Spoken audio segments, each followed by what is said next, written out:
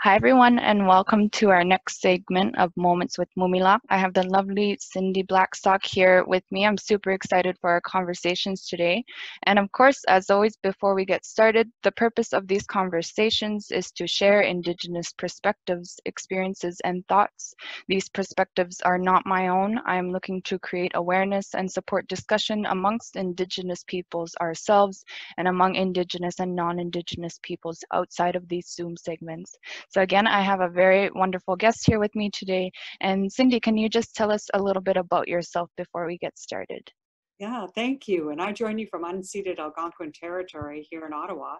My name is Cindy Blackstock, and I have here Spirit Bear, who represents First Nations children who are working together for justice along with other children in the country to deal with the contemporary inequities of First Nations kids. Now, I grew up in the bush of northern British Columbia in the 1960s and 70s, and really saw both racism come to the surface in ways where your life as a First Nations girl was really capped at growing up to, according to society, to become a drunken Indian or to grow up to be on welfare. And that was the tone of society back then. That idea of that took away your humanity, it took away your dreams, and it trumped what you and your people could become and who you were. And so that really fueled in me an idea of two things. One is that I really saw First Nations children as being sacred and valuable in their own right, and that humanity needed to be recognized and restored. And the second thing is I started to see all the systemic discrimination. I didn't have words for it back then, but you could see it in the way that people were being treated because they were First Nations. The reserve system, for example, the idea of the status cards, all of that were markers that were to dehumanize you and make you less than others. And so that really put me on a track of looking at, well, you know, how can we ensure that a generation of First Nations kids don't have to recover from their childhoods? How can we ensure that they walk with their heads up, proud of who they are and the distinct cultures they come from? And when I use the word First Nations, I want people to really emphasize on the S, because there's such distinctions amongst First Nations. Like, I grew up on the West Coast. I've never seen a powwow or a smudge until I was in my 30s. That was totally different for us. Or the medicine wheel, didn't know what it was.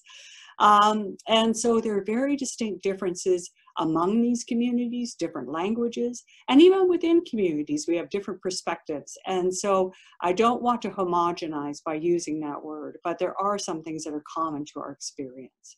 And so now I work on First Nations children's culturally based equity, just trying to make sure that First Nations children and their families get an equitable chance to grow up proud of who they are, to grow up safely in their families, get a good education, and be healthy. Absolutely. And so many important things I want to touch on there. It's just a matter, I guess, of where to start. And absolutely having the S, First Nations. And I'm so picky about how we talk and language and what words we decide to use. Indigenous peoples, that S is so important because we are not necessarily a collective group. We are not all the same. We don't share the same perspectives and culture, even within First Nations groups, within Inuit. Like, there are such a variety, if you will, and even saying that sounded weird coming out of my mouth. There are such differences even amongst Indigenous peoples ourselves, and that's perfectly fine. But quite often what we see is that we're all kind of categorized into that box. And before we get into that conversation, I wanted to know what Spirit Bear has on there. Oh, okay. Spirit Bear Well, is wearing. Spirit Bear was gifted to us by the Carrier-Secondary Tribal Council when we filed a human rights case against the Canadian government for their underfunding of First Nations children's services. And we wanted something in the room that reminded us why we were there, and that was children. So we put Spirit Bear there, but back in the day, he didn't have this wonderful outfit. But one of the groups that started coming to the hearings were children. And they would leave letters for Spirit Bear. They would take Spirit Bear and hold on to him. And eventually he started to get gifted clothes and regalia by the community members. And so you can see here he has his own ribbon shirt. That's very beautiful, right? And he has a TRC button here, and it's on a moose hide heart. Now, Moose Hide campaign is to end domestic violence in First Nations, Métis, and Inuit communities. And it's in the shape of a heart because Spirit Bear works with children on something called Have a Heart Day, where they send letters to the Prime Minister about ending the inequalities First Nations kids face. And Senator Sinclair gave him this very special TRC button, since he's part of the TRC's calls to action. And this is beautiful. This is a turtle, beaded turtle. It was gifted to him by a community in Manitoba. And these are his beautiful cedar moccasins. And they were gifted by a family in British Columbia. But he actually has a whole wardrobe now. Yeah, and I'm going to change my computer so you can actually see what I say is real. Wow. And it's gifts of children and letters. And that's why Spirit Bear is so special, Lizzie. Really represents the spirit and the love of children. And that's why he's been our ambassador to really bring the message to all children that we need to stand together when people are being treated unjustly. When there's we see First Nations kids getting less because of who they are or not being honored for who they are. We all need to stand together against that, because difference isn't something to be afraid of. It's to be celebrated. And I always say difference is not, that's why I won't use the words difference, overcome difference. I don't like that. It's a celebration of difference. It's an understanding that we don't have to all be the same. We can honor and respect each other and take real pleasure in understanding that rich diversity of human experience and human perspectives. That's the richness, the heartbeat of humanity. And I think that there are children and youth are such. I'm not supposed to have favorites as a member, but definitely youth have the #1 spot in my heart. I love working with Northern Youth Abroad. I love working with youth. And speaking of children and activism, can you walk us through how your activism, and even that, I think that a common theme for us is going to be the way that we talk and the language that we decide to use. Because I think that often people like us label us as activists, and it's such an odd word, because what we're fighting for is equality, oftentimes basic human rights, trying to justify why our lives as Indigenous peoples should be treated equally and deserve to be treated equally. So I find that activism is such a weird word, because we're fighting for equality. We're fighting for human rights. We're fighting for children. And I think that sometimes the word activism can totally miss that mark, because you can advocate for a number of things and you can advocate for a number of issues. Why are we advocating for basic human rights and equality here in Canada? So before we really dive into that conversation, why children? Why do you choose that as your focus? Because I believed in children. With every new generation comes a chance to create a society anew. And it's really from the teachings of elders, right? Elders, I remember Reg Croshu from the Blackfoot Nation. He said that in their teachings, children are taught everything that's important to be of a good mind in relation to one another and in relation to the world by the ancestors. And that babbling is a language of the ancestors. And he said, really, for adults, we need to remember how to babble. That's what babies gift us, is that remembering how to babble and what babble means. He says they'll learn to walk on their own We don't need to teach them that. The gift they have is that sacredness. And I see it as children develop. You know, when you think about 2-year-olds, they understand fairness at the age of 2. And so that fairness is something we have a possibility of nurturing in them, so that they don't learn our bad lessons of discrimination and of trying to have power over others. We can really learn from children, be reminded what fairness is really like, be reminded what love is like. You know, children know love, right? Their first act when they're babies is to reach out, right? And they remind us of the sacredness of love and how that has to be the foundation of a good mind and a good life. And so I think with children, if we're able to really harness their gifts as children and use them as teachers, as adults, to remind us about what's important, and treat all children as knowledge holders. So teach them what is happening, not now, and then equip them with loving, peaceful, but effective tools to address those injustices, then together they can grow up with a different understanding of one another and be better equipped to tackle the social justice challenges that not only happen for First Nations, Métis, and Inuit, but happen for other groups around the world as well. Absolutely. And children are I was thinking of my nephew when you were saying that. And even in culture, and when you look historically, what was normal for even Indigenous groups amongst ourselves was different. But the ideas that the federal government had of what should and what should be, I don't know if normal is the right word, but how things should be, if you will, is something that is very and can be very different from our cultures, and we have such differences sometimes in our culture.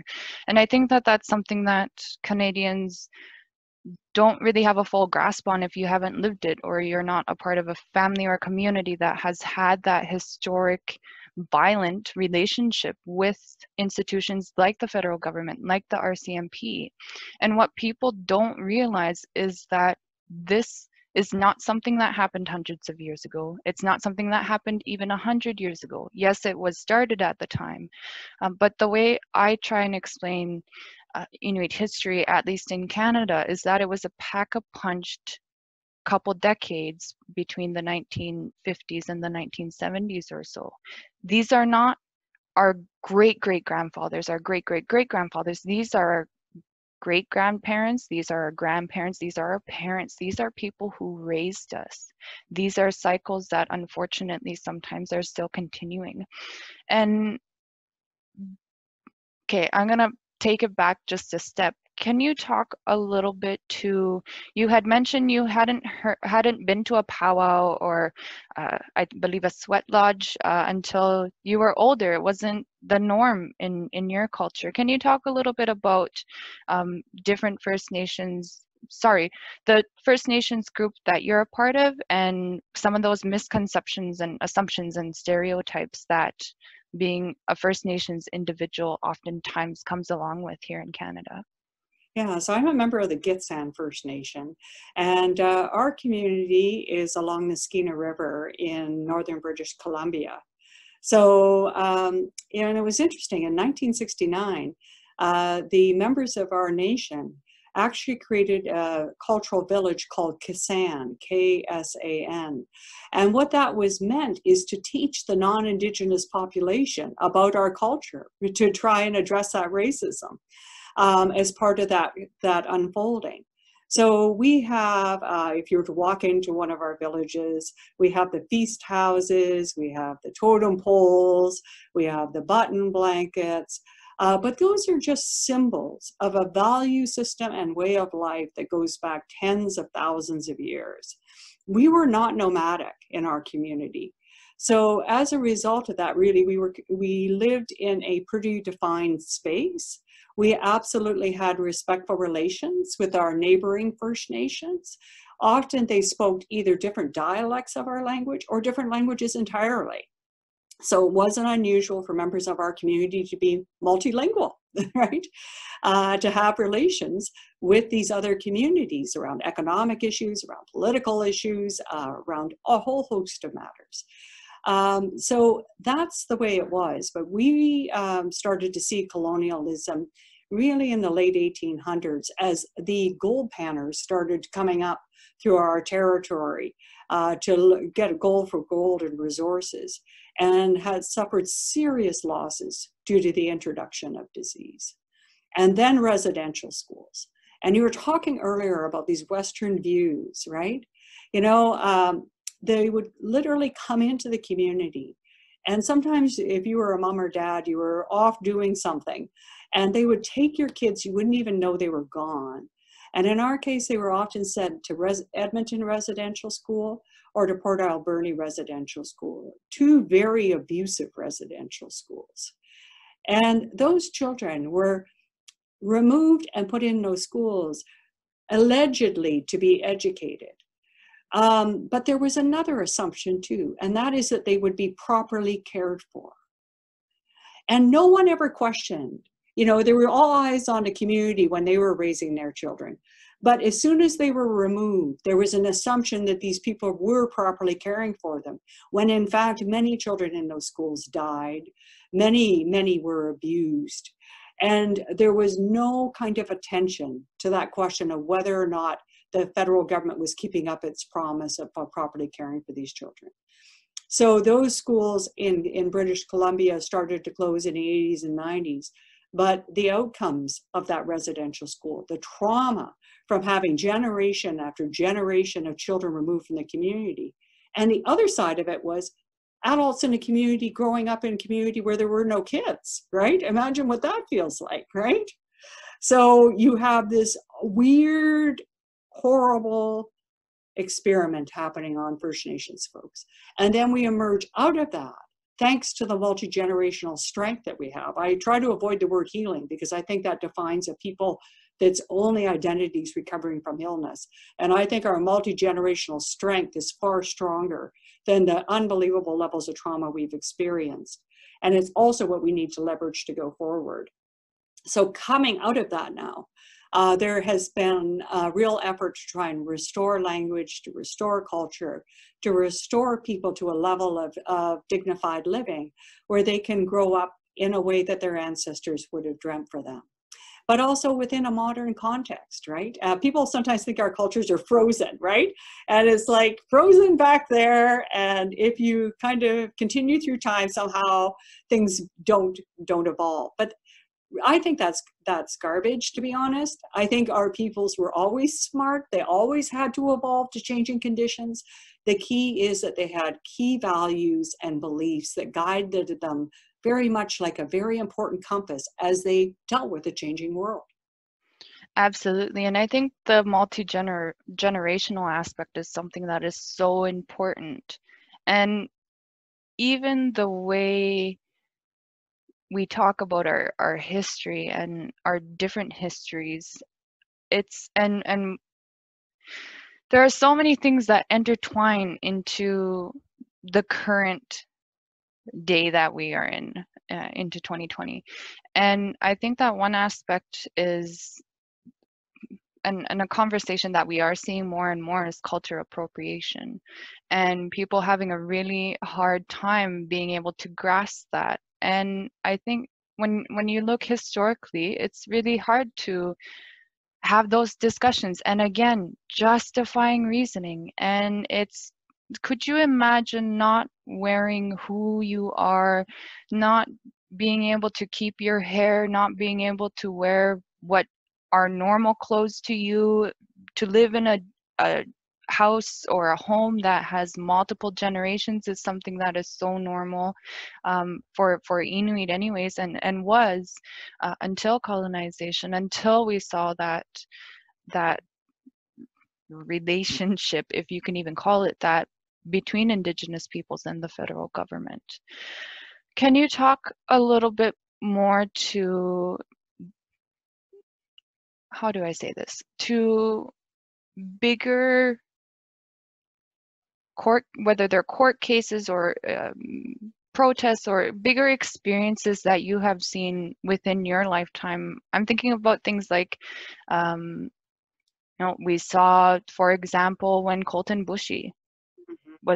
was killed. We saw when Tina Fontaine was killed. We saw those conversations starting to spark, but unfortunately not get us, I think, to the point where we need to. I think we have this idea that we love to talk about reconciliation, and as Canadians, we love to think we are nice and accepting and diverse and inclusive when Canadian history and current day for Indigenous peoples, no, sorry, I shouldn't say that. For Indigenous peoples, that is part of Canadian history. This is not just our history, it is Canadian history as well. That I don't think we're at truth yet. We haven't talked about the facts. We haven't talked about the injustices. And I think that in turn has continued to create this divisiveness of Indigenous peoples and non-Indigenous peoples, because oftentimes when we have a disagreement or have a debate or whatever it may be, oftentimes what it is simply lack of knowledge of understanding the history and the situation. So sorry for all that. I was starting to go ramble there. For all that, can you talk to some of the, I would use the word historic experiences that you've been a part of or that you have seen so far?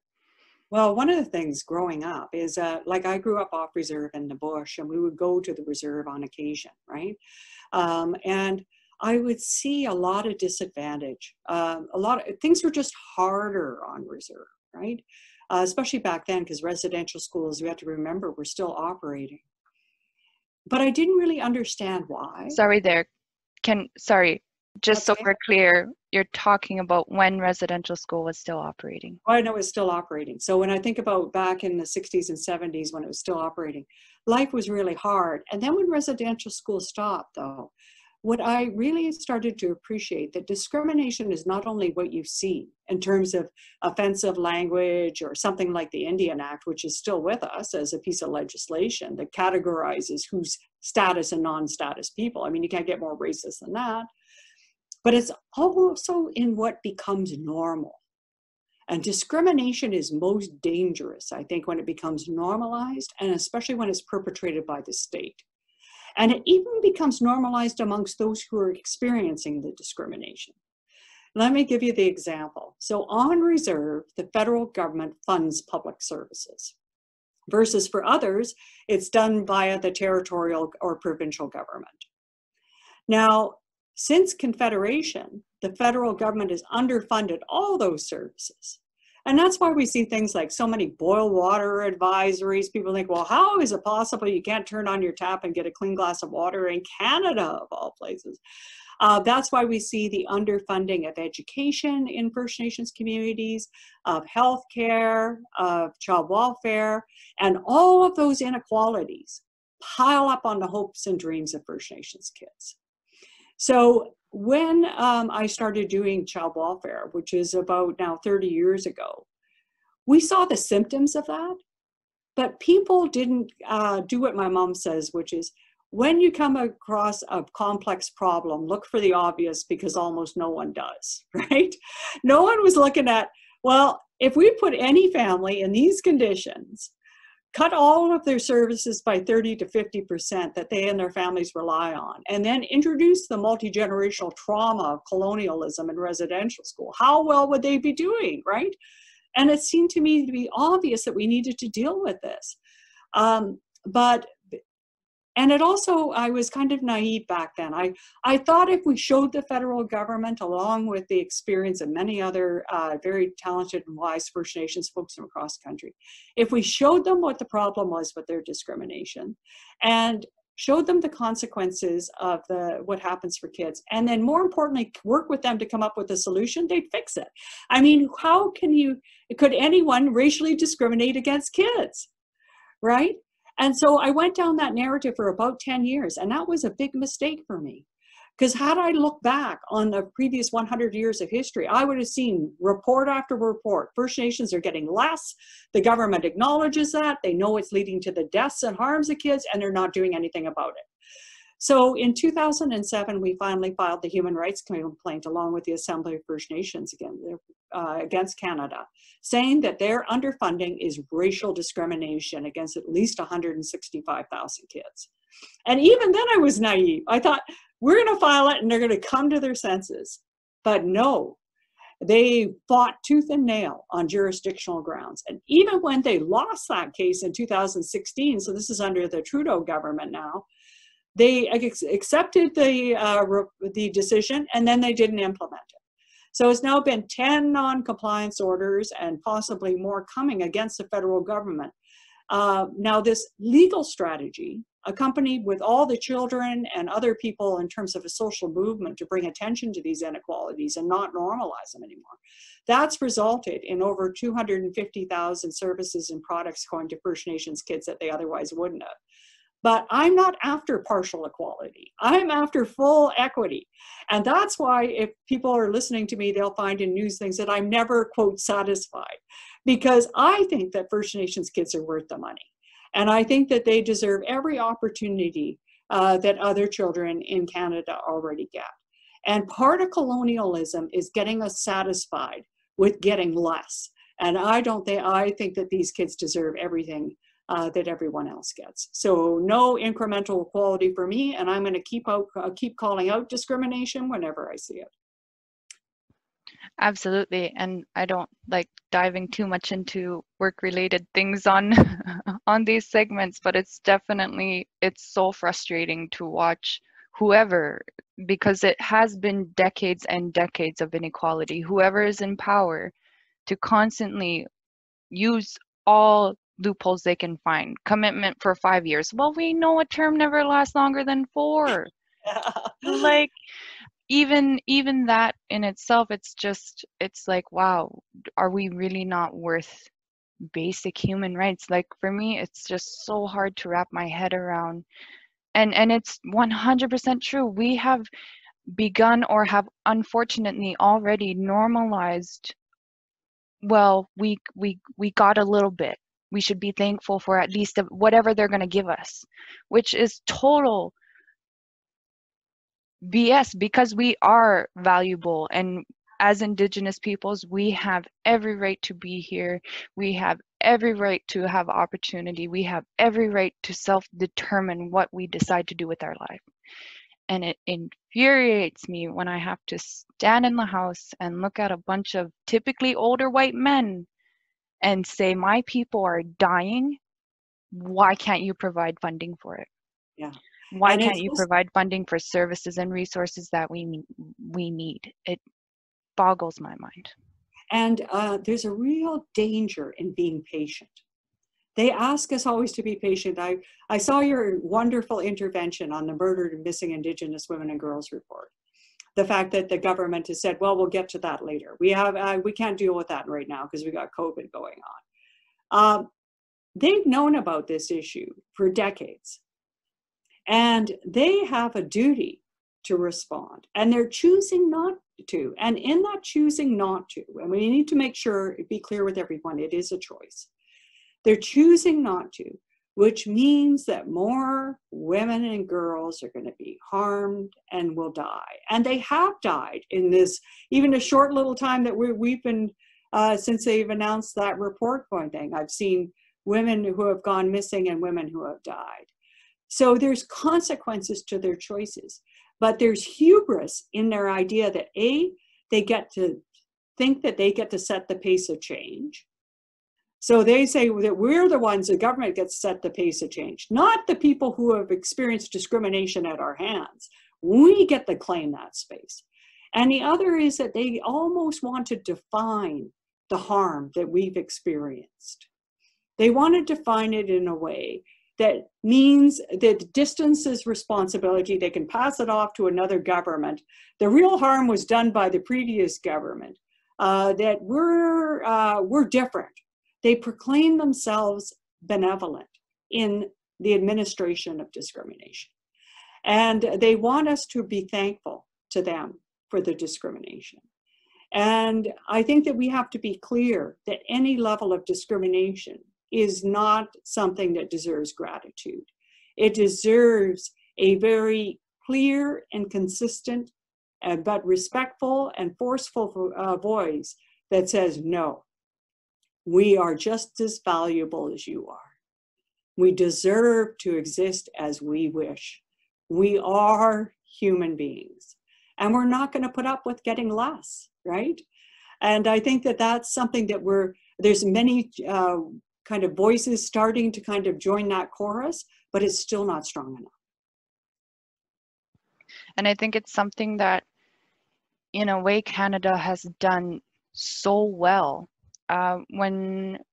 For myself, when I look at the timeline and what the UN Declaration, the United Nations Declaration on the Rights of Indigenous People legislation went through, we saw it get shot down in Senate, and it never came to be. But if you look at what that document went through and the involvement that Canada had was a big part, was significant, had wonderful contributions. So why can't our own country pass legislation that we contributed to, and we have leaders that say we need to have this? That even in that, Canada has done a really good job at hiding Canadian history, hiding the history of Indigenous peoples and the relationship that it has to Canada. The media continues to portray us as less than. It's the Tina Fontaine trial. It's the Colton Bushey. It's not their trial. They are the victims. We see it continuously in so many ways. And even just thinking about the movies I watched as a kid, the movies we watch as children, the bad characters, what we say are the bad characters, are often darker skin, or they're of an obviously different ethnic background than the other main characters. We don't even realize how much it is ingrained in us. And I want to go back a little bit. And for myself, there was kind of I wouldn't say an aha moment, but there was definitely a period of time, a number of years after I'd graduated. And for context, I am 26. I graduated in 2011. That it took 3 or 4 years before a light bulb went off, and I said, I never learned my own history. I learned all about World War I and II, and I can't tell you anything about that anymore. I read Shakespeare. I can't tell you. I know I read Macbeth, but that's about all I can tell you. But it took me a long time to really realize I don't know much about myself, and I'm on my homelands, my ancestors' homelands, and they're not teaching me about me. And it then develops this idea of normality that we don't see ourselves in positions of power, in positions of influence, in positions of existence almost. So going back to, and again, activism is such a cringy word, I think, to use, but going back, I guess, in time to when you really started focusing on those issues, did you have like a aha moment, or was it learning more and more and realizing more and more how, for lack of better words, messed up this country is towards Indigenous peoples? Yeah, I think as a young girl, when I was experiencing discrimination but didn't know it, my first response was, what did I do wrong? Because you get in trouble for things that you've done wrong, right? And then when I realized it was directed at everybody who's First Nations, it was, well, what did we do wrong to these people? This is how you process it. And then you realize that you didn't really do anything wrong, that it was on the other side. This discrimination was coming from another place. And I just always have been in my own way struggled with that. But when I saw this discrimination happening to kids in child welfare, when I started doing that, that was enough for me. I thought, we need to understand why this is happening to these kids and go upstream and address the factors that are putting them at risk. Is what was so heartbreaking for me is that the youth in the group homes I was working in as a teenager were thinking it was about them too. The worst thing about racism is it gets internalized. They started to feel like they weren't good enough, that they weren't smart enough, that all these, that, you know, they were going to schools that were underfunded and they would see the other kids being more successful, but they didn't really connect it back to Ottawa saying to the First Nations kids, you get far less for education than other people do. And I just thought, this is enough, right? Someone has to do something. But even there, I thought, I am so young. I am so unconnected. There must be someone out there who's wiser than I am, who's more prepared than I am to deal with these inequalities in these federal services. And so I held back. I thought, well, I'll just work in my little area and try and do what I can. And then a poem my aunt gave me years ago came across my desk again. And it has a phrase that it says, faith is knowing when you step across that place where light leads into darkness, that there's something solid to stand on or you'll be taught to fly. And I realized that I had to step across there. I mean, with all my insecurities, I got to at least try, right? And once I did that, I realized there were other people out there standing on that other side too. And that together, with all of our wisdom, we could come together and tackle these inequalities that were happening. And over the years, we have had to deploy a bunch of strategies, because at first we relied on, you know, the goodwill of the government. And that clearly didn't happen. So we had to litigate against them. And, you know, you use that word activism, and I too cringe at it when people call me an activist, because for many of the reasons you are articulating. And it's so interesting, like we're in an era, and I just want to acknowledge the passing of John Lewis in the United States. What an icon of humanity. And they reframed to him, they used the words to describe him as a human rights leader or a civil rights leader. And that's the way I would see someone like you. Like, you're a human rights leader. It's not, activist is a word that we often use to say, well, they're almost like a political lobbyist versus someone who's really working in a way that really draws our attention to fundamental injustices in our society that if we all address, will uplift all of humanity, right? How can Canada ever go to the international stage and criticize other people's human rights strategies when it's got an Indian Act that puts people on reserve, and it's racially discriminating against kids in ways that lead to their deaths and their unnecessary family separations, right? That's the disconnect that we have to make clear and present for Canadians so that they demand better of their government. Absolutely. And I want to go, I'm just, ever since I started this job, I could be in the middle of a thought or doing something and I completely lose it. And sometimes it doesn't come back. Sometimes it does. And I had it right there and now it's gone. So I'm going to go to the next question I was thinking about. In terms of moving forward, I don't even know if that's the right term to use, but in terms of legislation and what we have seen the federal government do, I think that the Jordan's Principle was something that not very many people at the time realized the impact that that could have, the change that that can make. Can you talk to us a little bit about the Jordan's Principle for people that are unaware of it and how that has created change, and if you've seen it create more challenges than what are your thoughts on the Jordan's Principle? Well, Jordan's Principle is named in memory of Jordan River Anderson from Norway House Cree Nation, a little boy who spent over 2.5 years unnecessarily in hospital because the federal government and the province of Manitoba were arguing over who should pay. The federal government said, this is healthcare, and he's in Manitoba, the province should pay. The province was saying he's First Nations kid with status, so the feds should pay. Argue, argue, argue. And sadly, the little Jordan passes away in a hospital before ever getting the help he needed. And he would have received that help to live in a family home had he been any other child. So we actually created Jordan's Principle with Jordan's family. And what it's about is that First Nations kids should get the public services they need when they need them, free of discrimination because they're First Nations. That's simple. It passes in the House of Commons in 2007, and then the federal government never implemented it. And so that's part of the Canadian Human Rights Tribunal case. And since then, we've had the decision which said that Canada's failure to implement Jordan's Principle amounted to racial discrimination. That was 2016. And the federal government still didn't implement it. So we had to have a non-compliance order in 2017, a year later.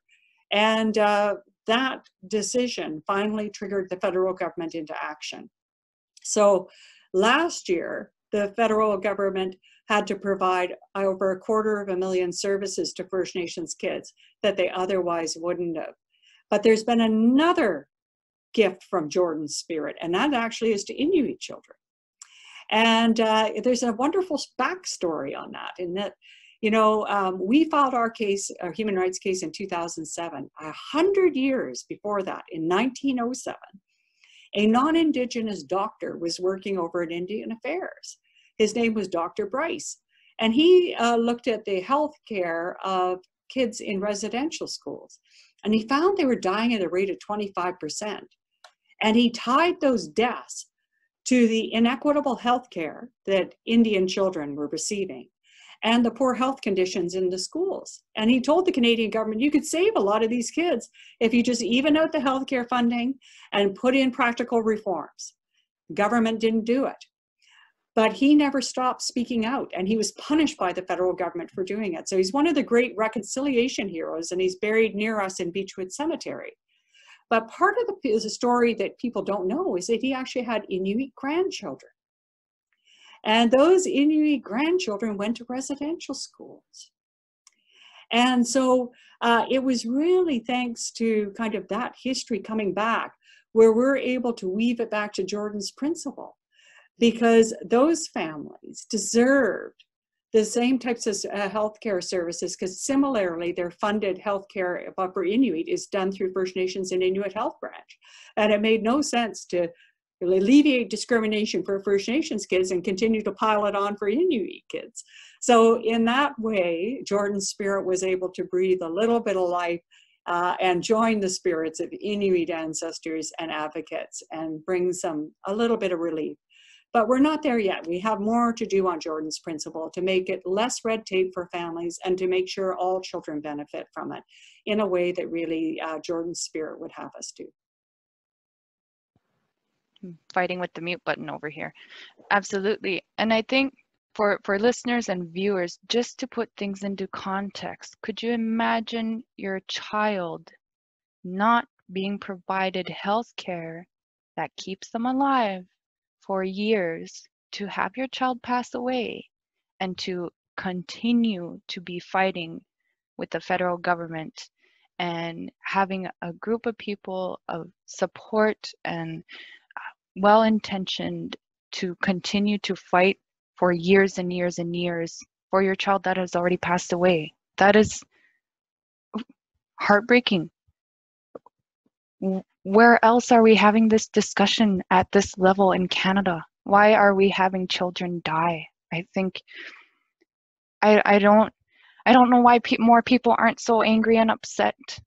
I could cry thinking about it. Like, these are lives, these are kids that haven't had the time to fully get to the potential that they could have if they were provided services to keep them alive. Like, it boggles my mind.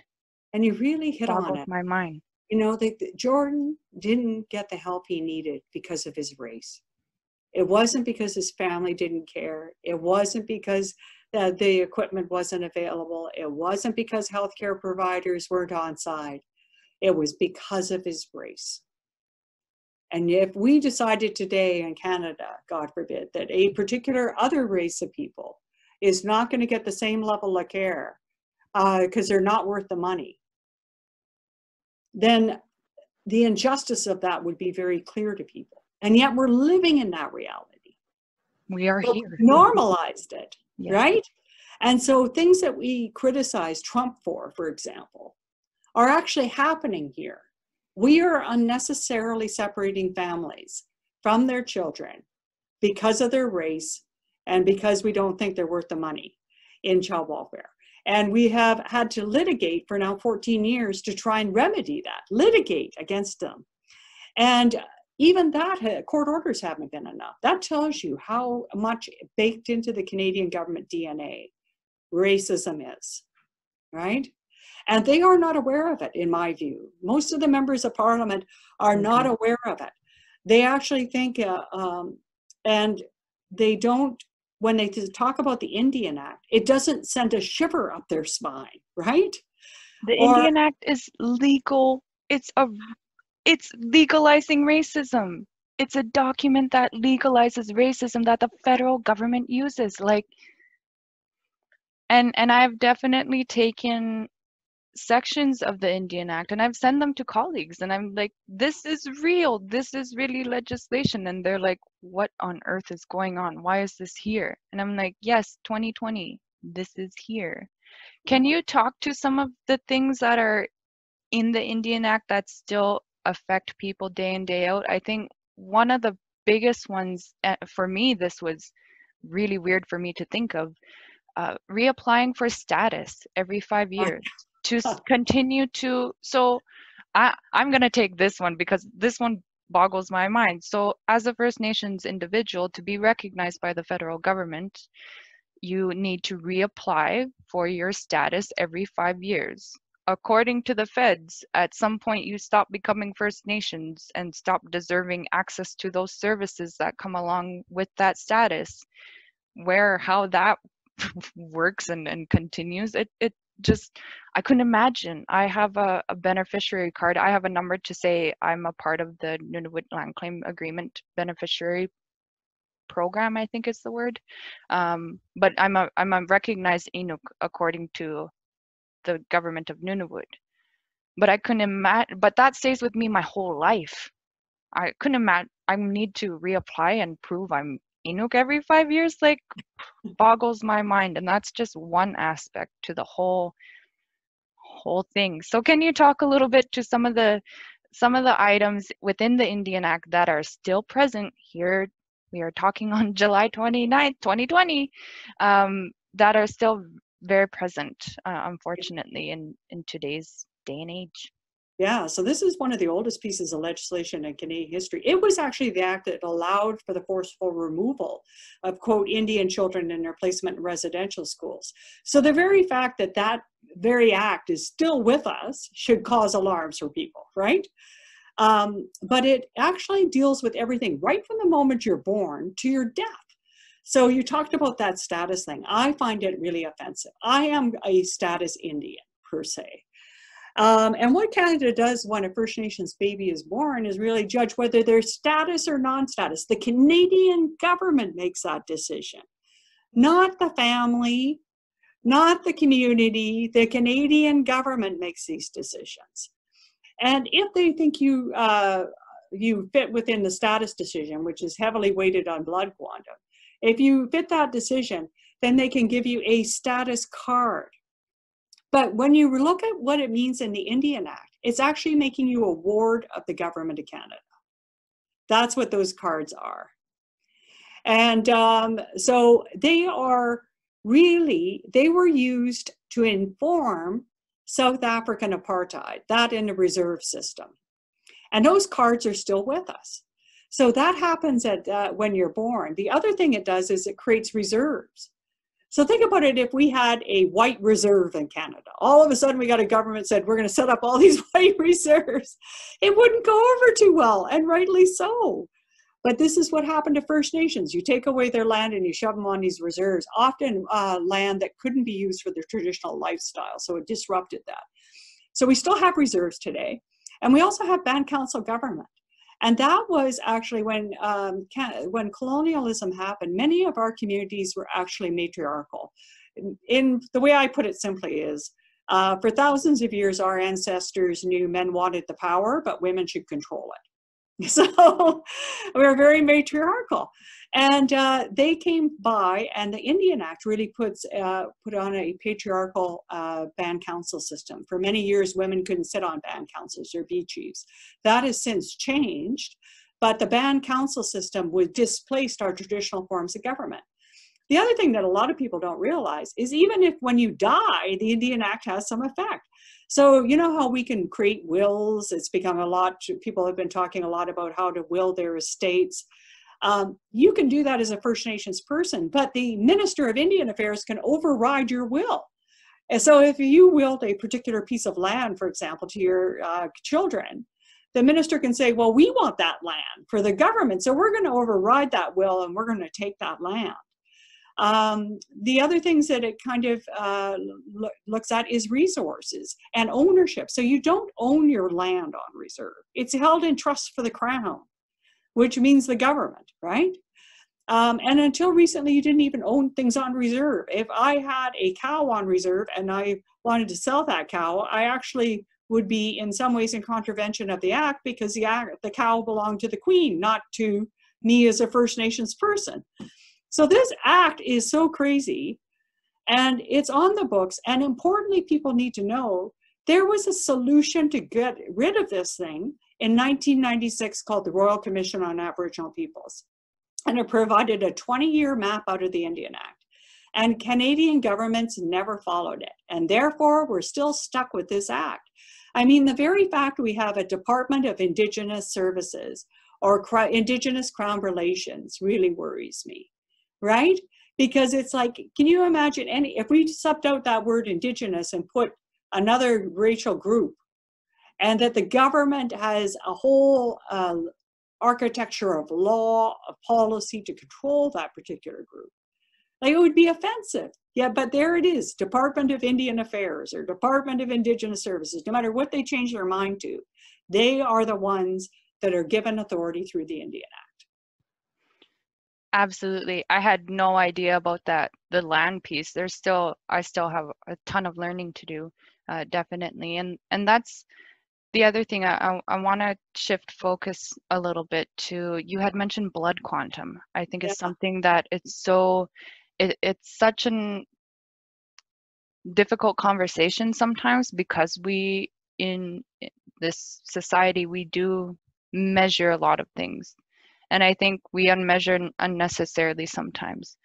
I would say I'm Inuk, and a lot of people don't know or don't realize I'm half white. I'm half Danish. My mom's Danish, and so I'm half Inuk if we look at blood quantum. But I'm still Inuk. That's still who I am. It's still my culture. It's still the people that I am a part of. I belong to them. They belong to me. It's my people. But I think that that's something that is an incredibly difficult conversation sometimes, especially for First Nations groups. And to me, I think that's the historical aspect of experiencing legal racism for a longer amount of time. And I think within Southern Canada, that relation, and again, I don't like that word, that relation between First Nations, Indigenous groups in the South and the federal government compared to the North is different. I think that First Nations groups often experience more decades of longer, more, in some cases, more intense legal racism. But can you talk a little bit to, I think, why don't we start with blood quantum and how that unfortunately is being used to measure people, and even amongst ourselves, I find that that's a conversation that we have often. I have lots of half white friends, half Inuk, half white friends, but they look more like their white side. So I wouldn't look at them and necessarily say, if I didn't know them, oh, that's an Inuk. But that doesn't make them any less Inuk than me. If I looked more like my white mom, then I'd be in the same situation. But I look like my Inuk dad. So people look at me, I say I'm Inuk and I have the tattoos and all. So they're like, oh, right, she is. And then they look at someone else who is Inuk, just as Inuk as me, if not more, because they speak the language or whatever it may be, that we're measuring even Indigenous peoples amongst ourselves. And oftentimes blood quantum has been used as a weapon for not having access to services or not being whatever of who you are enough. And can you just touch on how that, how you've seen that affect individuals? Has that affected you in any way? Oh yeah, like I mean, there's one of the most devastating outcrops of colonialism, in my view, is this "Who's a Real Indian" game, right? Where these status cards started to be associated with, oh well, you've got a status card, so you're somehow more Indigenous than somebody who's not, or you speak the language, or you grew up on reserve. It's endless, and it's unhealthy because when I roll the tape back. I don't know of a First Nation that defined membership by blood quantum historically, traditionally. In fact, we had things like custom adoptions where we would adopt people from other nations into our communities.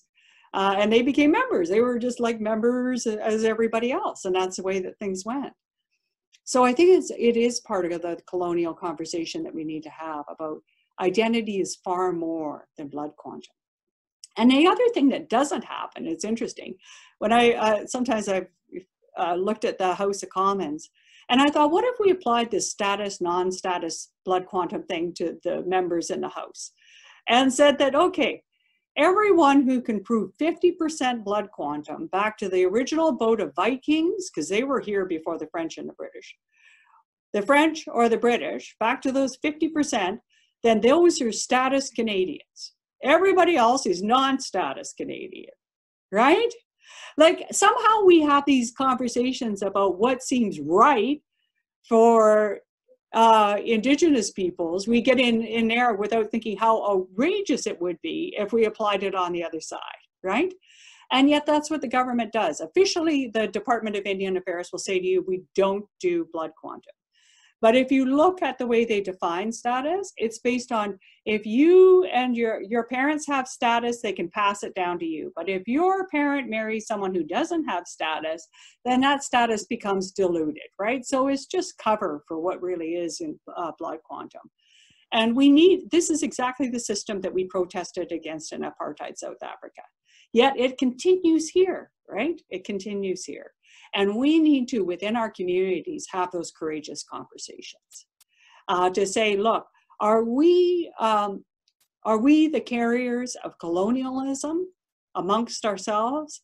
Or are we going to be the carriers of those ancestral teachings that have really served us so well over multiple generations?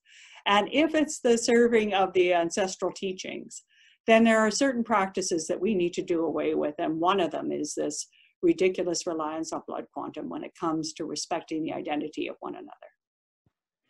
And I think that's something, where else are we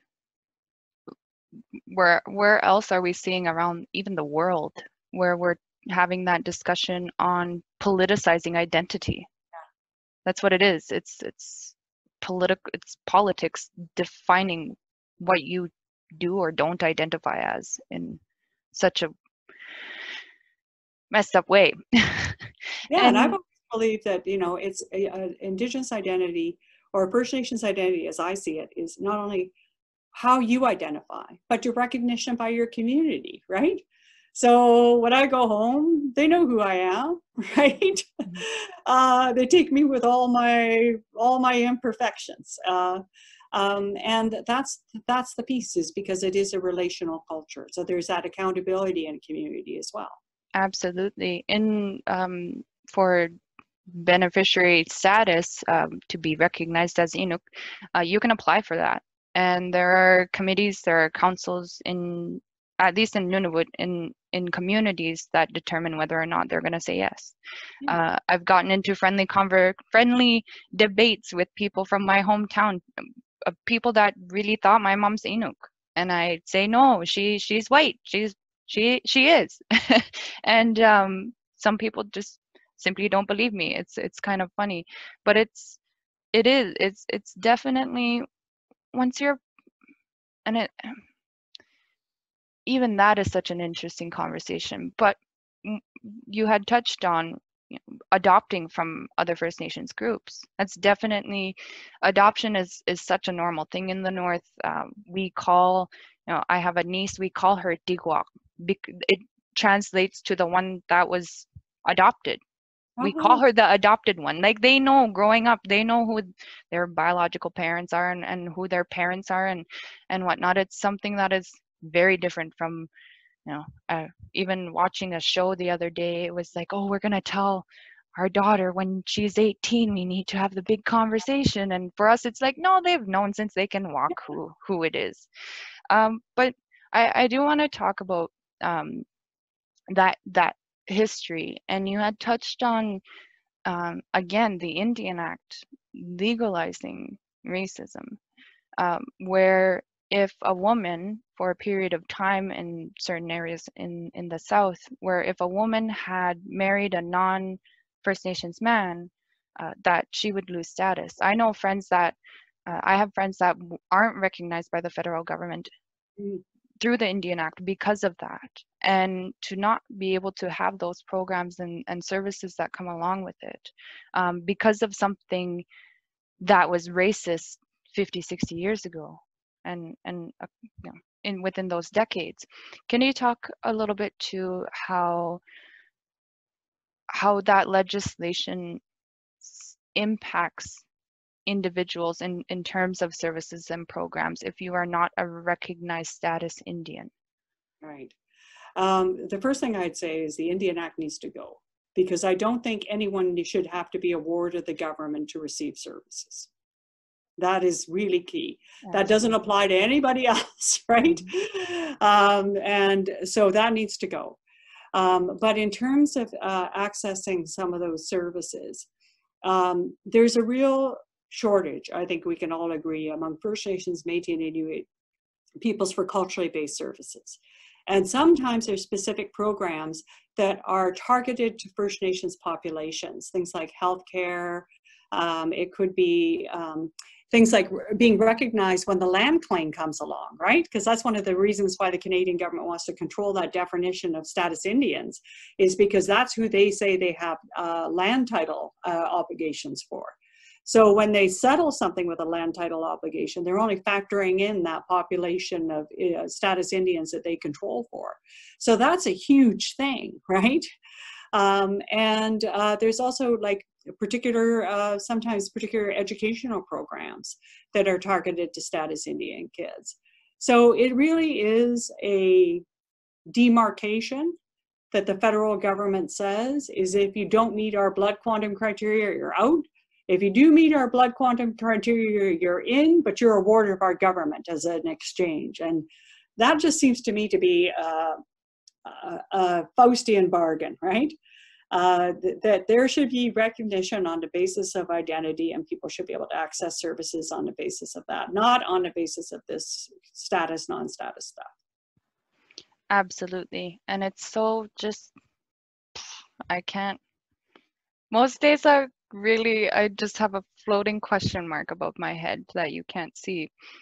And you had touched on, we have been talking a lot about history, and I think, and I'm wondering this out loud, for Inuit, we're very oral history. Even the syllabics, the symbols for Inuktitut, that's not from Inuit. It was an adoption from, I believe, Cree, which I believe even that might have been forced written language onto them. So when you look at the symbols, they're very, very similar, because that's what the Canadian government, to my knowledge anyways, had decided to adopt. And we hear and see stories a lot in relation to Inuit and history and Canadian history. I think the most recent one, TikTok, it's a big thing. I haven't gotten into it yet, but I'd seen a video circulating very, very widely, and looks like a white youth, I can't even say kid, it's an older individual, who's talking about the ships near Johaven, the Franklin ships, and is giving these facts. But really what it is written white history that does not take into account oral Inuit history. The Franklin ships were discovered in 2014. You ask an Inuk there, the place is legitimately called where the ships are and have been called that for years and years and years. All you had to do was say, "Hello, Inuit. Do you know of something you want to tell us about?" Like and even that conversation, there's a lot of individuals from that community that don't want those ships touched. It is very much a part of Inuit beliefs, if you will, that you don't touch things that, like I was told growing up, you don't touch bones that are out on the land. They're to go back to the land. You leave them if they're already there and bare. You know, and it doesn't take into consideration that oral history, because when you talk to Inuit, when you talk to people that have that knowledge that has been passed down through either community or family, what you hear most often is that Inuit took in settlers or explorers or discoverers, whatever weird word you want to use for that. And most often what you hear is that Inuit helped to the best of their ability with those individuals. Those individuals would not have survived without Inuit. You also hear of there are half Black, half Inuk families, because whalers came up before the government, and there's a whole piece of history we are missing because we don't recognize and value oral history as much as we do written in Canada. And the written history is written by white people that take John A. Macdonald, for example, super racist, Yeah. first Prime Minister of Canada, believed that basically the Indian should cease to exist. The culture, the practices, the traditions should no longer be.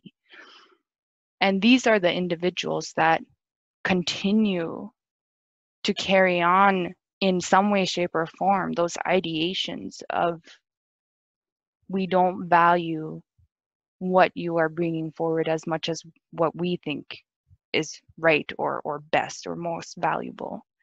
That even those perceptions of value, of belief, of contribution is so significantly unbalanced and one-sided. The power imbalance is huge.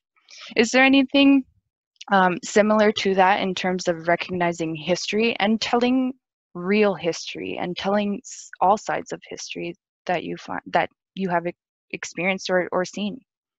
Absolutely. I think there's a lot of parallel experiences, but I guess I would take a little bit of a step and say that really what it's about, it gets back to that dichotomy of colonialism, where everything First Nations, Métis or Inuit, was considered savage, and everything that was European was considered civilized, and that included knowledge. So it wasn't just, and I think this is where people make the mistake when they hear the word history with oral, they think it's about events of the past, and it can be about that, but it's actually about the expression of science.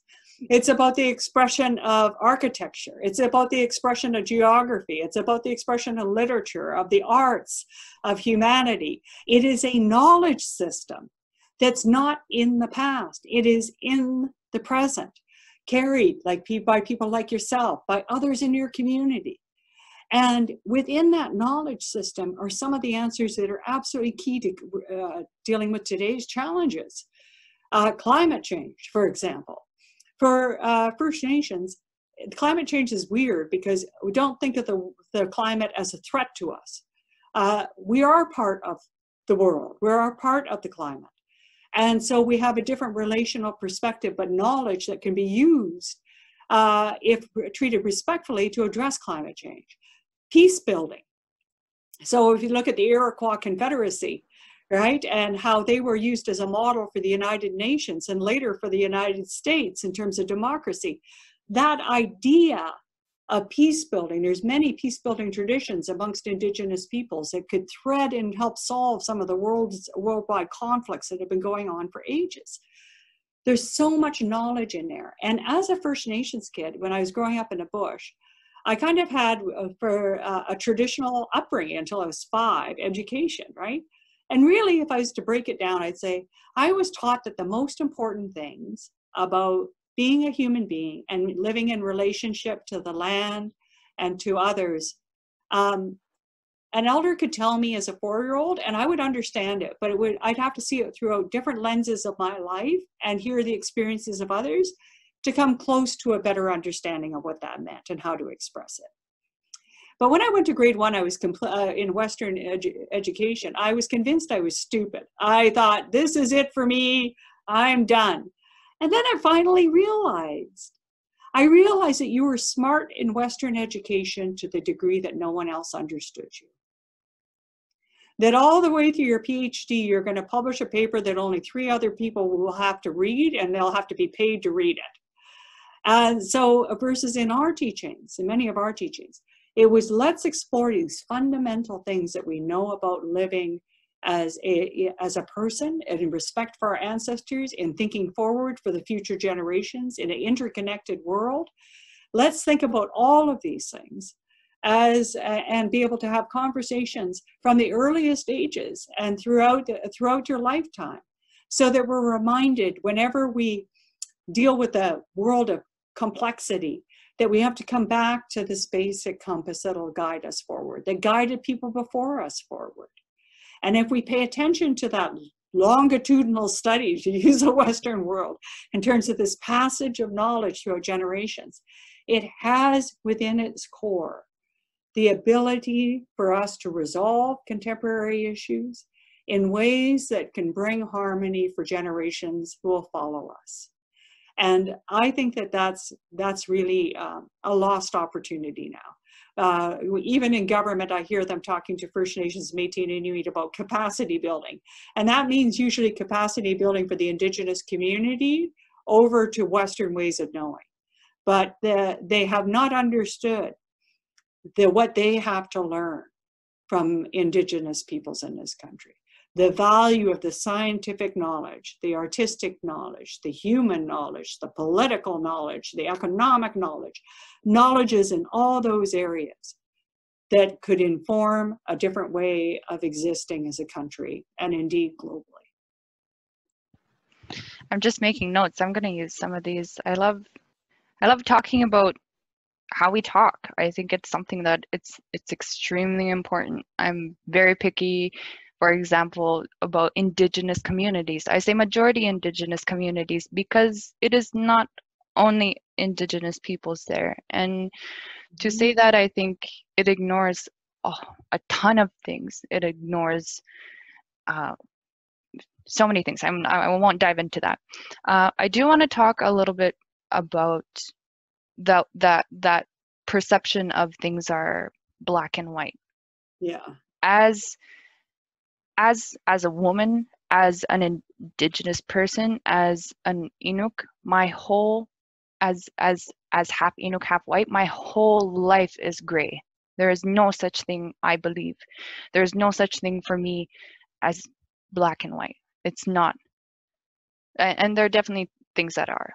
So I take that back. There are some key things to me that are black and white, but for the most part, my world is gray. My world is something that doesn't make sense because it has been built not to.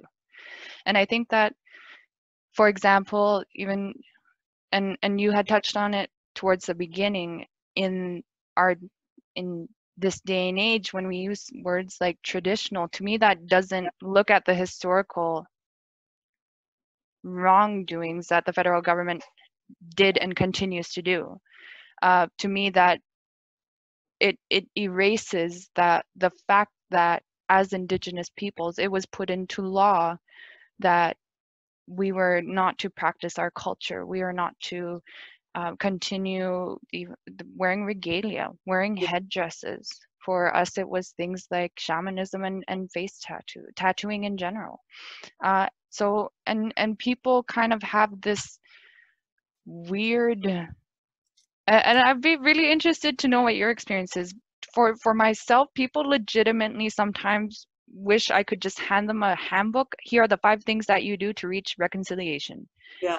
And I get questions all the time on things, and I'm like, I'm not a Google search bar. You can Google that. Like, I'm not here to just, and again, like, we are constantly trying, or it feels like we are just trying to win some weird argument in justifying why our lives are just as valuable, just as important. We deserve basic human rights, equal opportunity, and the right to self-determination. So can you talk about some of those, um, I guess, like, assumptions that people have where they really want you to put things into black and white, and it's so gray sometimes. It's hard to talk about things like, well, even education, I think, is one that's an interesting conversation, because we're talking about having a balance of what Western society thinks is educating and learning and things that we should know. And for many Indigenous groups, it's a very, very holistic view. It's a very, and it's learning at your own pace, and it's not grading or saying by 5 you should know all your colors, ABCs, 1, 2, 3s kind of thing. It's a much, in my view, better approach where we, because when we look at teachings through Indigenous peoples, it's oftentimes at the child's pace. It's giving children more responsibility, more respect, including them, instead of saying, "Oh, you're too, it's too young to." What, like, it just seems so many conversations that we have are very, they're too simple. They're too black and white. We're not talking about the gray. And for Indigenous peoples within Canada, it's our life. Our life is gray a lot of the time. And I only say that to mean that it's a blend, it's a mix. There is no right, wrong, yes or no. Oftentimes those conversations should actually be the in-between areas that we don't talk about. Can you talk to some of those in-between areas, or even examples of people saying, well, isn't it just that or this? Why can't we just do one or the other, kind of thing? Can you talk about some of your gray experiences? Yeah, I think that's really interesting is that one of my friends, Terry Cross, who's a Native American thinker, works a lot with Native American children and families. He talks about the difference between abundance and scarcity in worldviews. So things like equality, things like freedom, things like rights. Do we enter into that conversation thinking that there's a scarcity of those things? So if you have your rights recognized, does that mean that I get less? I.e., there's a finite amount of rights, of freedom, and equality in the world? Or do we take the view that there's abundance, that there's enough for everyone? And the issue isn't the resources or the scarcity thereof, it's our relationship to them.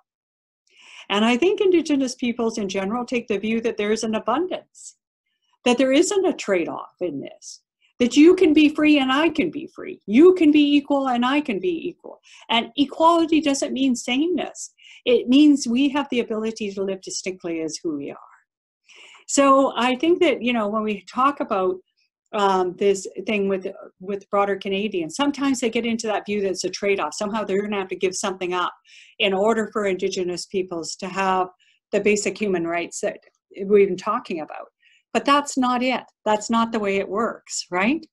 Is that rights are only rights when they're afforded to everyone. And with rights come responsibilities. If I have a right that's observed, my responsibility is towards other persons who are not receiving that right, right? There are basic fundamental values that are involved in this. So I think that's one area where people get it wrong, is they look at it black and white, when really it is about what kind of world do we want to raise our kids in? Is it one where every kid matters, or is it one where only some kids matter? Keeping in mind that you might be in that group for now, but in the next generation, your kids might be out of that group, right? Is that the kind of world we want? Well, we need to ask those questions. And what I would say to non-Indigenous folks is a couple of things. One is that what we're looking for are partners to address contemporary injustices. And part of that partnership is embracing your own responsibility to learn about your country. And we're not just expecting you to start from scratch. There's reports like the Royal Commission on Aboriginal Peoples. There is the Truth and Reconciliation Commission. There is the Murdered Missing Indigenous Women and Girls report. And if you're able to kind of get some bedrock on the history of the country, then we have a place for that conversation to happen. But if you're always relying on us to teach you about the basic history, then we can't get to a space where we can have the conversations about the gray, right? And that's not going to move us collectively forward. And so there is that responsibility. The other thing that I have done at the Caring Society is to try and take those grays and make them a bit more black and white. So with the Caring Society, we have 7 free ways for people of any diversity to make a difference for First Nations kids in under 2 minutes. And they're ways that have been defined by First Nations communities. But what I realized years ago is that I wasn't framing them in a way that people could understand them. I was using language like in grade 1 where only a few people understood, when what I really wanted was language that everybody could understand, right?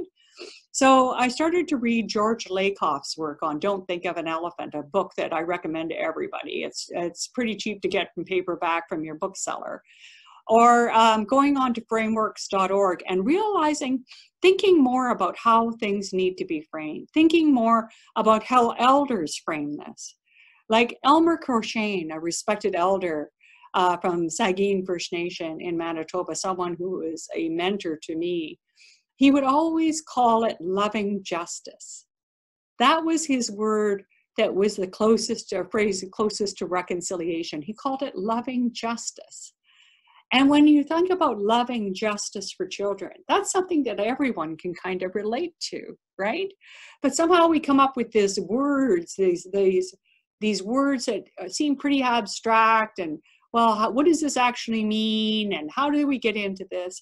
But if we go back to explaining things simply, sometimes those simple explanations bring us closer to the real human spirit that we need to evoke.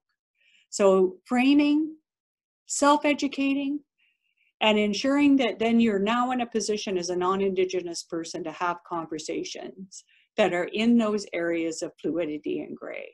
And don't try to get us in a place where we all have to think one way in order for there to be progress. I find that amazing in government. You probably see it in the House of Commons all the time. Well, the First Nations don't agree, so we can't do anything. And they're sitting in the House of Commons, for Pete's sake, where you got largely, mostly white folks who don't agree, and yet they're somehow able to move the ball forward, right? Sometimes pretty clumsily so, but they expect things of us that they would never expect of themselves. Absolutely, and that's hopefully one day I'm gonna roll my eyes so far back they're gonna get stuck in the back of my head.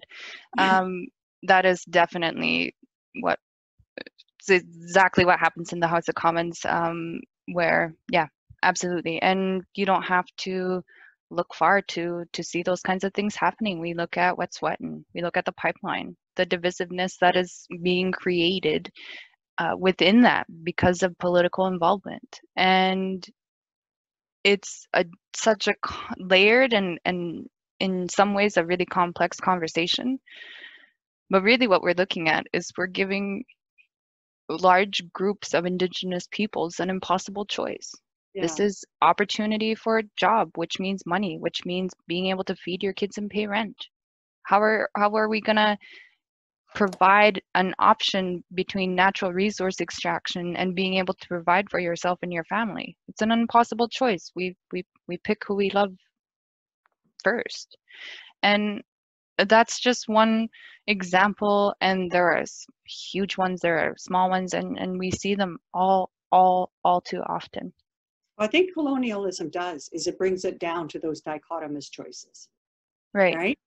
So for everyone else who's actually had a properly funded education that was reflected and honored who they were, where their material was reflective of them and their family, where there wasn't the underfunding of services like water or the unbelievable high food prices paid in the northern communities were $33 for a thing of orange juice, where everyone without those experiences is able to have a broader array of choices.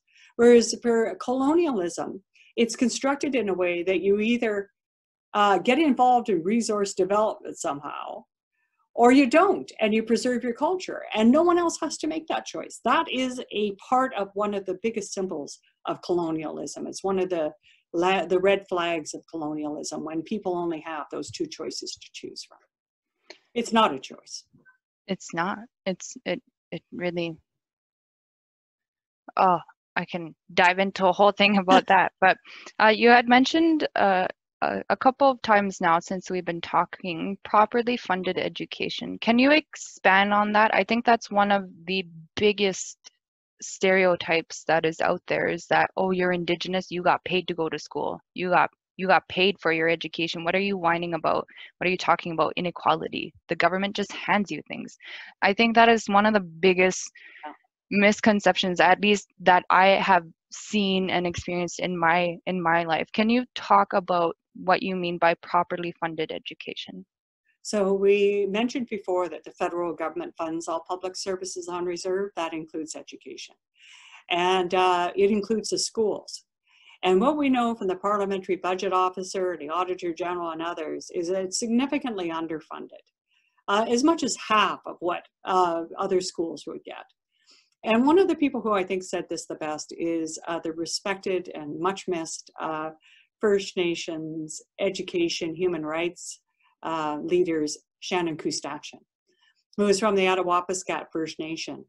And her school was built on top of a diesel fuel leak.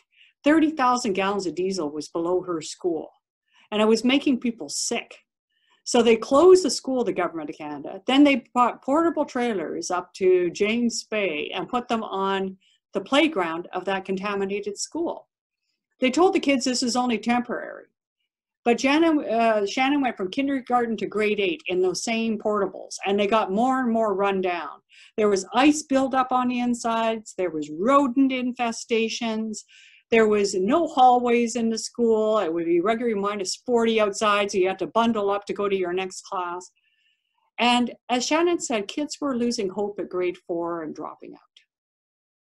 So she wanted to do something about it, because she said, school's a time for dreams and every kid deserves this.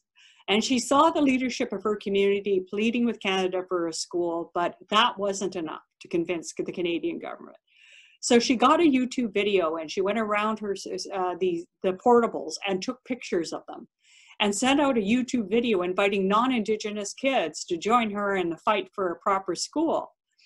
And they did. They started to send letters. In fact, more letters arrived at Indian Affairs thanks to Shannon Kustachin's leadership and the leadership of other youth in Attawapiskat than ever before on any issue. But even that wasn't enough pressure. So what they do is, Shannon's about to graduate from grade 8, and they had fundraised for a grade 8 graduation, but they canceled their grade 8 graduation and used the money to send Shannon and 2 other youth from Attawapiskat down to meet with the Minister of Indian Affairs to demand a new school. Grade 8. Grade 8. Grade 8. Wow. So she flies to Ottawa and she's meeting with the Minister of Indian Affairs. And he's looking at it, doing whatever he's doing, pointing out how big his office is. And she said, yeah, I wish our school was as nice as your office. And she said, are you going to give us a school or not? And he said, no, we can't afford it. And she said, I don't believe you. And school's a time for dreams and every kid deserves this, and I will never give up. And true to her word, she kept on telling everyone around Canada and indeed around the world about the inequities and the hardships and what that meant for First Nations students. And sadly, when she was 13, she wanted to go to university to be a human rights lawyer for the education rights. So she knew she couldn't go to the underfunded high school in her community and be able to go to university. So she goes hundreds of miles away to a school in New Liskeard. And it was on her way back to school one day where she was killed in an automobile accident at the age of 15. She never saw the school that eventually was built in Attawapiskat, and kids like her are still fighting for equity in education. because they want to grow up and be someone important and also be who they are. They shouldn't have to sacrifice who they are in that process. So yeah, Shannon's dream is still unfulfilled by the Canadian government. Still. And I hope that with how much we have access to everything going on in the moment right now, I think it's a little bit much how I think what's the saying, 10 seconds of fame or something like that. I think we're down to 1 or half a second of very important topics that just come and go so quickly. And I really hope we're at a turning point in Canada where, because we have access to even these kinds of conversations, that we're starting to have more support and more people willing to walk alongside us, more people willing to step forward. Because what we are seeing, and I think of now individuals like Autumn, who travels internationally advocating for water, for the right to water, that we are having youth looking around and saying, these grown-ups aren't taking care of what they need to. They're not taking care of us. I now feel the need to step in and use my voice. And it's something that is incredibly powerful. But I hope it is also a realization for Canadians to say, holy, why aren't we supporting individuals in basic human rights, in equality, in justice? And I think that's a turning point that we're starting to see more so. But we are also seeing all of the negativity and the trolling and the you it, if you ever question whether there is racism in Canada or not, all you need to do is go on Facebook or Yeah. Twitter, and all you need to do is look at the comment section. We still very clearly have an issue with differences. And I think that, unfortunately, and it's still, I can't, the longer I'm in this position, and it was a quick one, it was a quick decision. If you asked me exactly a year ago, if I saw myself exactly where I am a year later, I would laugh at you and say, politics, ew. I don't want to be involved, and leave me out of that. And then the opportunity came along, and I think for Indigenous peoples like us, and I think even privilege, there was quite a while where even saying white privilege was too much for a lot of people. And I think we're starting to get comfortable with that idea. And I think there are so many different levels of privilege. I have privilege 100%. Okay. I get to advocate for Inuit, for Nunavut on a federal level that comes along with a lot of privileges. I can do that, fortunately. There are so many barriers, even in becoming an MP, that people don't realize. And it's incredibly eye-opening for myself to see really how ingrained and the foundation of what we call Canada is built on racism, on discrimination, on the idea that one way of living is better than another, or is higher, or is more, for whatever reason. I'm looking at our time. I'm really enjoying this conversation, and I don't want it to stop. But we have been talking for Yes. quite a while, and that's perfectly fine. I'm thinking maybe I'll chunk up this one, and we'll put it out in segments maybe. But Well, we'll all see. that means is that we get to have another conversation and another Yeah, time, be great. And just to wrap up, I think to leave on a positive note, we can talk to the future and talk to what other people, how people can contribute. So for Indigenous children, in looking towards the future, however far you want to look, what are some of the hopes that you have, some of the changes you would like to see? that the kids like Autumn and kids like Shannon no longer have to spend their childhoods fighting for clean water and a good education. That we decide as a society that enough is enough, and culturally based equity and public services for First Nations, Métis, and Inuit children is a of course item. I always talk about when we finally at some point we're going to cross a threshold where that type of discrimination becomes absolutely intolerable to the Canadian consciousness. And when we're on the other side, we're going to be asking, how did we ever put up with that? And I want us to remember the normalization, how much normal it was and how dangerous that was, and how important it is that we don't normalize that.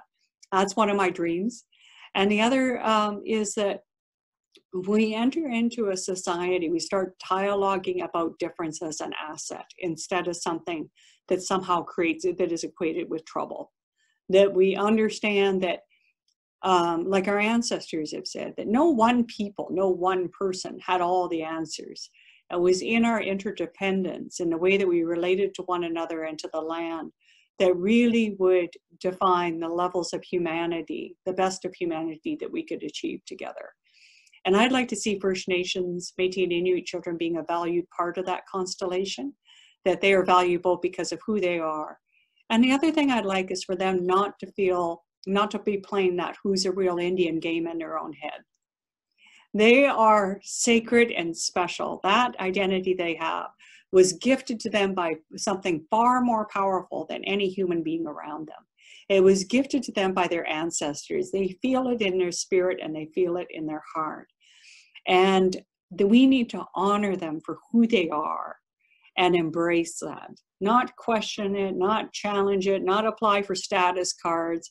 That is something that's respected and honored going forward. And people can make a difference by that 7 ways to make a difference. And going onto our website, fncaringsociety.com, it really is that easy. And everything is free because we won't charge people who want to make a difference in society. We want you because of who you are, not because of how much you carry in your wallet. I'm just writing the website over here for myself. Oh, great. I have to take a look. Yes, absolutely. And I really hope that listeners and viewers are really grasping what we're talking about, and that we are talking about equality for children, for kids, for youth. And it's so powerful and amazing, but at the same time, it's like, why are we here in this day and age? Yeah. Fighting still, fighting. And it's amazing, but it's also unfortunate in a way that it needs to happen. And Yeah. I think we are moving into a better place.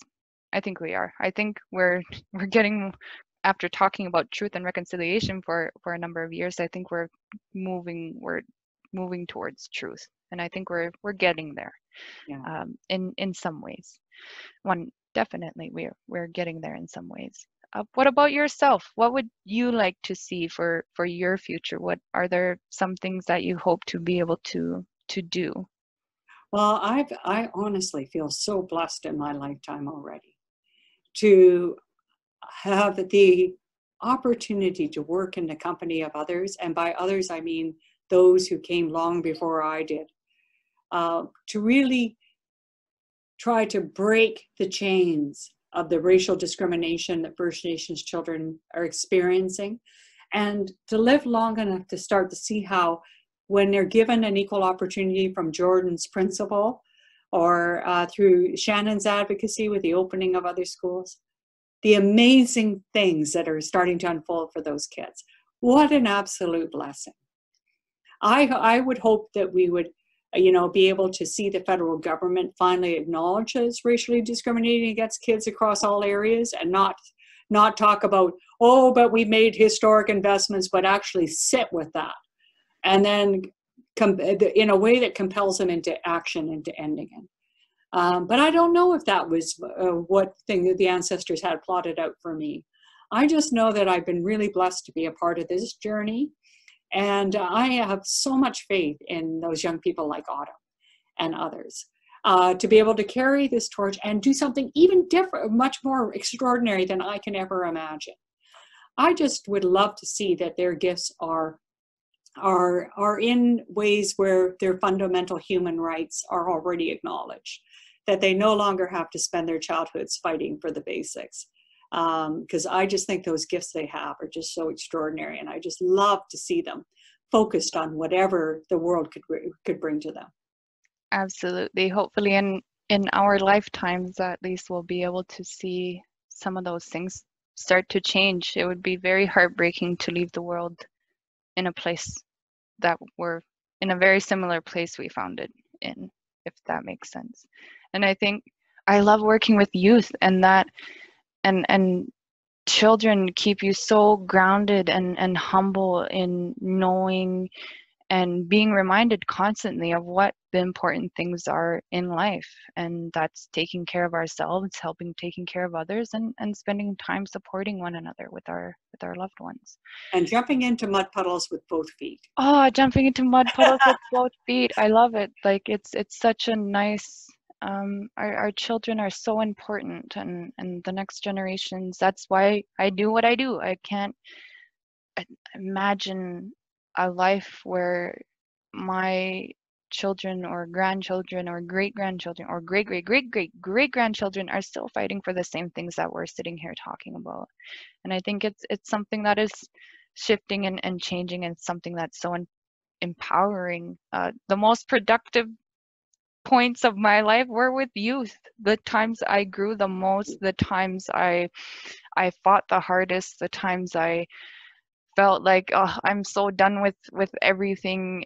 It's youth that always pulled me back, and youth, and it's kind of weird, I think, for myself to say that out loud because I am 26, but I think for a lot of indigenous peoples, unfortunately, we're forced to grow up and figure things out a lot more quickly than other people would imagine, which is ironic in a way when you look at the education system and when you look at the situations that we are put in. We are very resourceful, Yeah, knowledgeable, creative, because we have to be to an extent as well. And I think that providing equality and justice is just feeding into individuals, families, and communities that have such amazing potential contributions to make for the rest of us. And just, oh, imagine a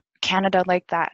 Imagine a Canada with equality for children to grow and achieve dreams that they want to, regardless of what it is. Oh, so we need to even have, just that, it's like there's hope. We have hope. We have strength. There, we'll get there. we are, and a huge thanks to the ancestors who came before us, because you and I would not be standing where we were if not for them. Absolutely. And my one hope is that I make as half a good of ancestor as they were to us. Totally agree and totally share that same goal. I really, really appreciated all of Really your nice time talking today. to you. It's so much fun. It's so nice to connect. And when I had asked one of my staff to see if you'd be interested, I had done a little bit of research. To be very honest, I didn't know much about you until Yeah, a couple weeks ago. And once I started looking, I was like, oh my gosh, all this powerful things you are working on and have worked on, and uh, changing. I think we need to learn how to brag a little bit more. We're here trying to change lives, and to an extent, we're getting there. we are. And it'll get better. Awesome. Thank you so much again for your time. I really, really appreciate it. Be Thank you safe and again. have a good trip back home. Yes, thank you so much. Bye bye.